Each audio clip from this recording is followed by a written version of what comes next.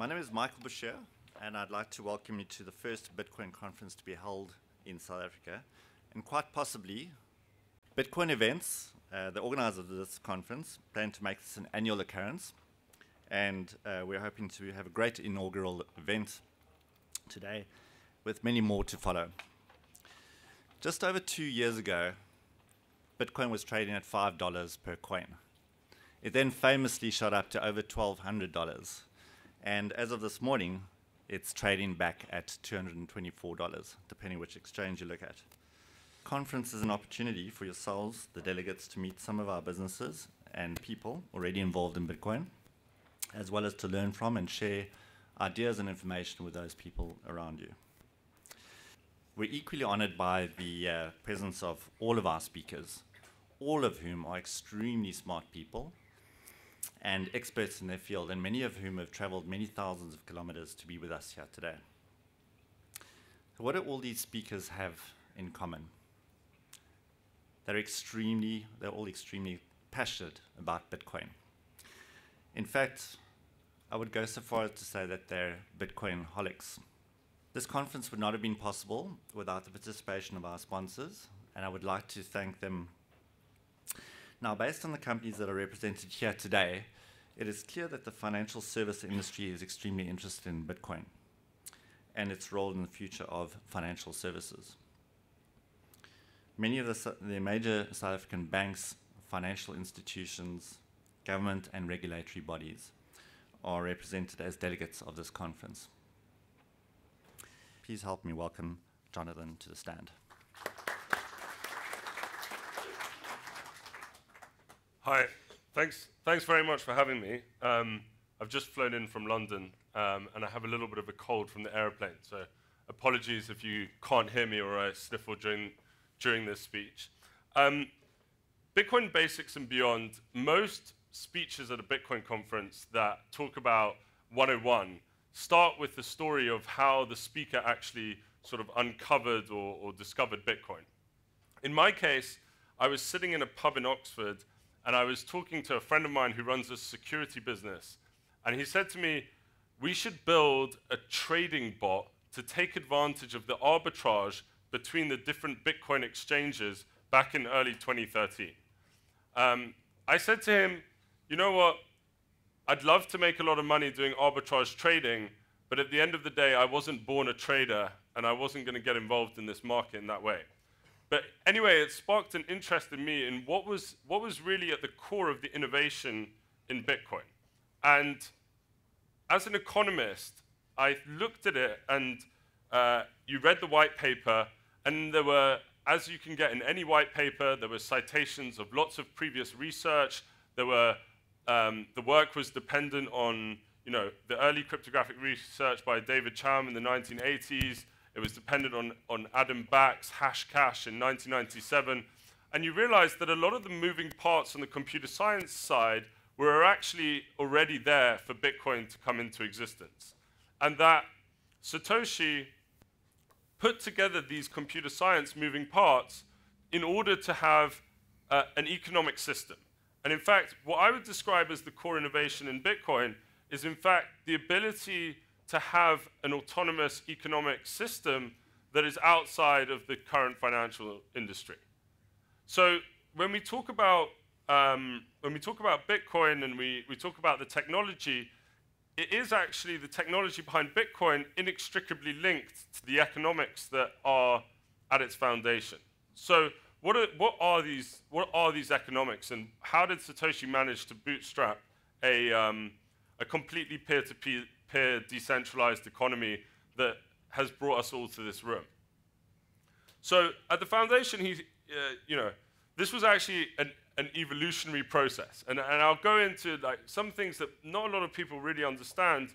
That Satoshi was probably working on this 2007, 2008, and there were actually early conversations with fellow people on mailing lists about some of the design features, some of the core design features of Bitcoin. An example of that is that, transaction fees, which are current in our everyday life in financial transactions, weren't actually thought of with the Bitcoin protocol until November 2008. Even though there were conversations going, Satoshi hadn't actually put a mechanism in there in order to have transaction fees to incentivize people to process transactions. So initially what was thought out was there was going to be some reward, some creation of new Bitcoins that was going to incentivize people, participants in this economy, to process transactions on the network. And when we talk about that design, we also didn't want it to be limitless. Satoshi had to find some way of convincing everyone that these tokens that were being distributed for people validating and processing transactions were going to be valued someday at a higher price or some value. And so the limit was put at 21 million coins. The distribution was sort of predetermined. Once you connect to the Bitcoin network, you actually agree to those sets of rules. Eventually, the supply starts out at roughly 50 Bitcoins every 10 minutes, and then over time falls in half roughly every 4 years. And what was expected was that the transaction fees were going to rise in order to incentivize people to process transactions. Now, when we say process transactions in Bitcoin, it's not exactly like the payment processors that we've seen in traditional financial markets. Indeed, in a lot of ways, it's very different. Firstly, it's all automated. When someone spends a Bitcoin transaction, effectively what they do is that they are announcing to the network that they are in possession of a certain private key that corresponds to, that allows them to spend the Bitcoins associated with that private key in the Bitcoin blockchain. So you actually have this system where if I check that someone has the valid private key, I process the transaction. There is a very simple rule whether a transaction is valid or not. If you compare that to something like a traditional market, something like Visa, there might be 100 software vendors that are checking every aspect of that transaction to see whether they should consider processing it or not. In Bitcoin, it had to be that the network had to be censorship resistant. So we did not want anyone to be able to say that this transaction is not valid. The possession of a private key is actually everything in the Bitcoin network. And for those people who work in traditional industries, we know that change takes a long time. Change takes a long time because there's huge amounts of inertia in corporate governance structures. There's lots of incentives in middle management. And the interesting thing here is that people are saying, well, I'll wait. Bitcoin might not be there today to solve any problems. It's not really addressing any of my business needs today. And so I can wait the 5 years that it will take for this software to mature, for everything to be proven, that we don't have a hack a week at the exchanges, so that there's now 100 million consumers instead of the maybe 5 million users that there are today. But the thing that I posit to those people is that you have to admit that the process that you go through in order to innovate takes maybe 5 years. There hasn't been a significant banking software project that has actually taken off within the, core software engineering takes almost 4 years. So if it's going to take that long in order to actually harness the potential of this technology, then we need to actually start thinking about these issues today. And when I go into a corporate bank and I say, in the UK we have this big problem. I'm not sure what the situation is in South Africa. In the UK we have this big problem that every bank says, Bitcoin, you have a Bitcoin account? No, we'll shut your account. Or there's not a single UK bank that will give a bank account to a Bitcoin company. And this is the state of play today. And I go into the bank and I say to them, okay, so let's look at your traditional AML processes. You're checking to see if, you're doing the most rudimentary checks on each individual in your bank. And you say, is their name spelt like Edward Snowden? Well, obviously Edward Snowden, if he has a bank account, is not going to spell his name Edward Snowden. Or, you know, you get these ridiculous rules that databases of fraud and stuff are updated on a weekly or even monthly basis. And I'm not talking about South Africa, by the way. This is in England, okay? And everyone is there thinking that, you know, this market is more dark, more complex, less traceable, less easy to send funds cross-border. And in the end, that is a difficult debate that needs to be actually had, because we have real-time information, we have one centralized database that you can put information into, and actually you have a very willing community to engage with any regulations that need to come up against it. And I think that, you know, I'm starting to see things change in London. I've seen in some of the major banks, people in the risk department start nodding their heads and say, well, hold on, there are actually elements of this that are way better than what we do at the moment. And I think that that will continue and will actually help inject capital into this economy. I'd like to say that as anyone in this space, I go through waves of falling in and out of love in Bitcoin. And also I go in phases of thinking some things about Bitcoin and then having them radically overturned only months later. And it's an iterative learning process that I've been going down for the last 3 years. I've written blog posts that actually conflict what I said a year ago.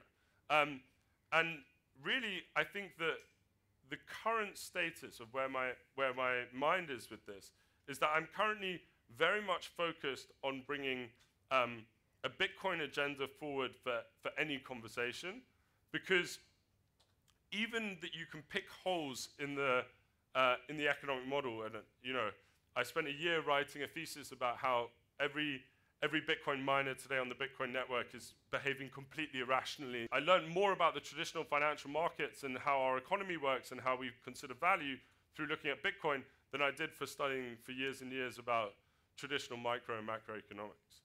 And what it brings me to is that, you know, if you can solve some of the issues around identity in drug marketplaces that are completely illegal in the US, and you can form reputation systems, and you can think about punishment strategies for people who are anonymously validating transactions, if you can solve those sorts of issues, you can solve a lot of issues in traditional services, and you can actually make much more robust and resilient computer systems with higher auditability, with greater transparency. And I think that that is the promise of this technology, but it needs to be experimented with in traditional services. It needs to be radically shaped in the startup world with people with big ambitions on how they want to change large-scale infrastructure projects. And I hope that the next 2 days can be filled with those types of conversations. And yeah, I'm looking forward to hear any questions on basically any Bitcoin 101s that have anyone's got a knowledge gap that's missing in the Bitcoin 101 space. I think now would be a great time to address those sorts of questions. And if you, yeah, happy to answer anything else. My question is, why is it so impossible to find that stuff? You know, surely if you've got that number, you can trace it, or if it gets put into cold storage, when it comes back onto the network, there should be some alarm bells. So I'm a bit confused about all of those missing Bitcoins that everyone talks about. Yeah, great question. So, and it actually relates to sort of something that I'm trying to capture in the beginning half of my talk, where I say there are no such things as Bitcoin coins. There's no provenance. So you can make certain types of transactions. Take a coin join transaction, for instance. So if 10 of us get together and we say we want to make one transaction, and all of us have one Bitcoin, and we pay 10 people in the room, or even ourselves, those same 10 Bitcoin, there is actually no mapping from inputs to outputs.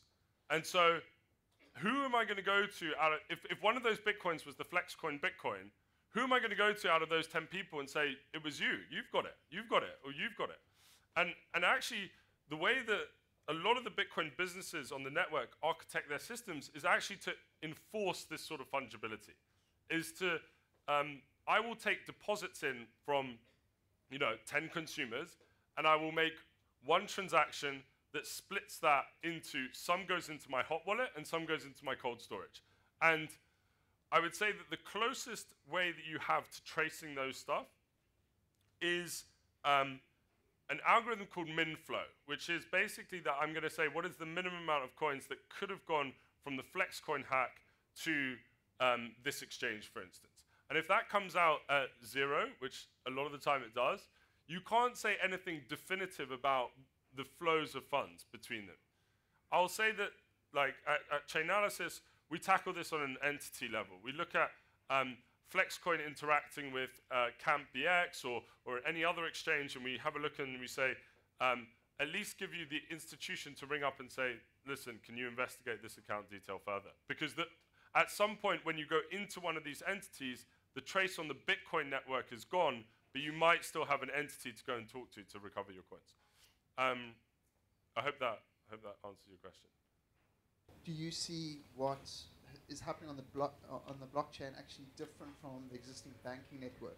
Because my understanding is that if I put 50,000 Rand into my bank account and I split up where it goes, surely the same rules apply. Okay. Do you want to fire with the second question? The second question is actually relating to proof of stake systems and things like Stellar and Ripple, and where you see the primary advantages of protocols like that and what they actually are, because obviously I've got questions about the security. Sure. So the first question,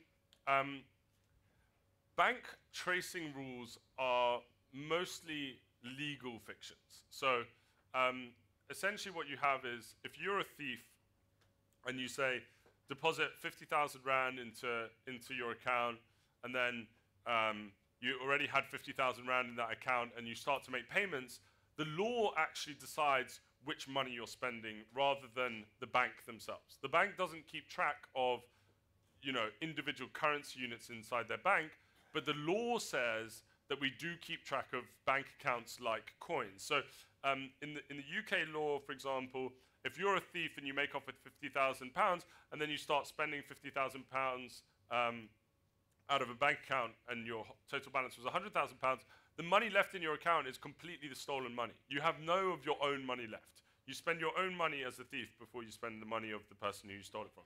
So this is actually quite important, because actually some of this actually could relate directly onto the Bitcoin network, that the Bitcoin network could say one thing and the law could say something else. Just to sort of finish on the differences between Bitcoin and banking, is that banking fundamentally is an account-driven system. You have an account with a value attached to it. Bitcoin is a little bit more complex, and actually it's just the reassignment of individual transactions. And so it's a flow-based system rather than an account-based system. The question around Stellar, Ripple, proof of stake, I mean, essentially what you've got is, if I could identify nodes on the network and I could develop trust relationships with those people, we could process transactions far faster, wasting zero electricity. In fact, with Bitcoin versus proof of stake, the core advantage is that with Bitcoin, there is no need for any sort of social consensus. If we have a mechanism, because I can verify, with proof of work, I can verify that the history that I'm following has a certain amount of work associated with it. Whereas in proof of stake and also in Ripple and Stellar, you can't necessarily validate that. And you actually have to fall back to some sort of social consensus, that I go and ask my friend who I trust, is this really the right version of the history of transactions that I'm looking at? And if you have that ability to have, ask everyone in this room or ask the 5 people you trust, then you can actually get a good, much more scalable system than something like Bitcoin. Bitcoin's much harder to scale because it says that you can't rely at all on any sort of social consensus. So that's the trade-off that you kind of get into. Consumer perspective, I'm just slightly hazed about how is the value of Bitcoin determined? I mean, right now, in terms of currency, when I'm in South Africa, a cup of coffee is 15 rand, and it's so much to the dollar, etc. So my reference point is very much in line with currency exchange. So in Bitcoin terms, as a consumer, if I want to use it and purchase it, what's my reference point in terms of value if I go from one country to the next? Yeah. So good question. I mean,